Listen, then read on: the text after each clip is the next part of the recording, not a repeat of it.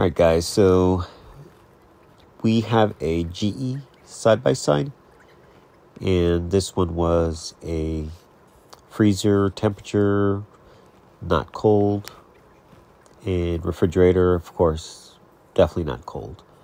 So right now we're defrosting. Now if you don't have a steamer, you could unplug the fridge, stick a fan in there, just leave it open, get some towels, put some towels down because you will have a lot of water. Now, we're fast forwarding this, obviously, and once we get into the behind that cover, I will show you or tell you what to do so you don't have too much water leaking on your floor, because all that ice is a lot of water.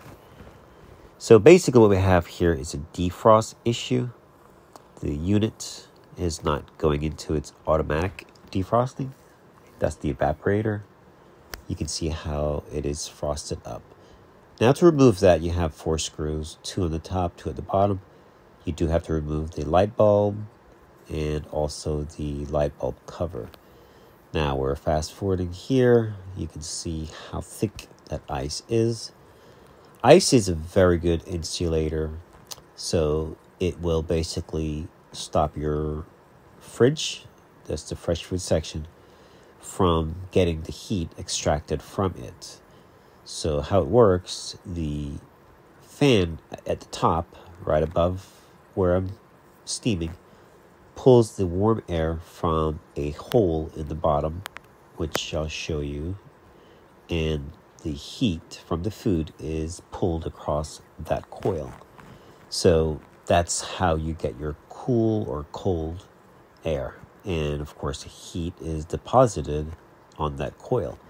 So when the unit is not able to go into defrost, or I should say not able to melt the ice, it does go into defrost, but the heater, in this case, is not responding.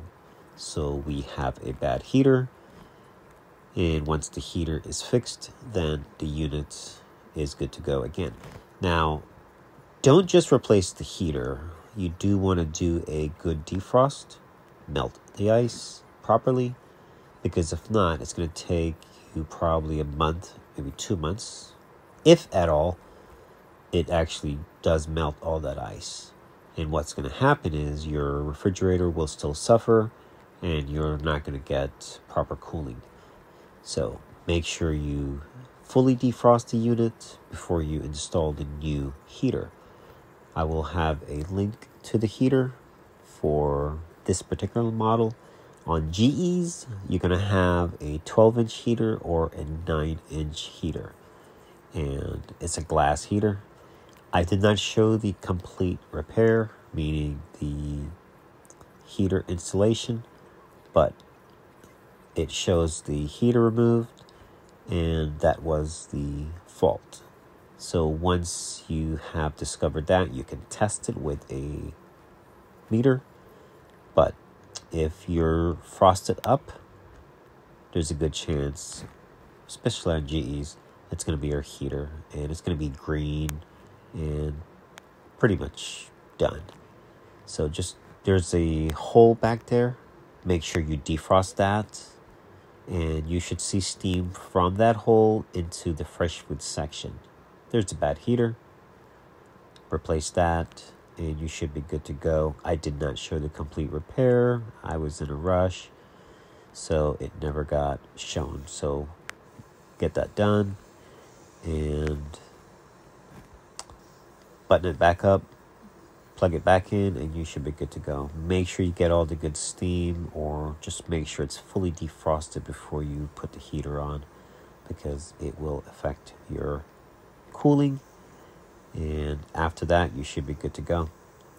All right. Thanks for watching.